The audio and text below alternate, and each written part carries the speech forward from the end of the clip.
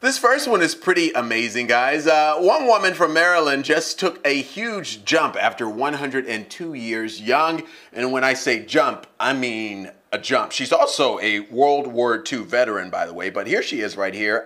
She went skydiving, y'all. Yeah, that's why she's getting on that plane with her walker. Miss Millie Bailey has wanted to jump now for more than 10 years.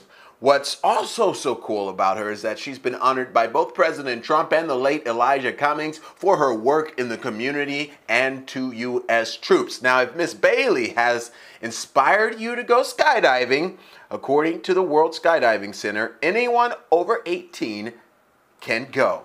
Which I think, guys, I will stick to the indoor skydiving because you can't get me up there young, let alone with a walker.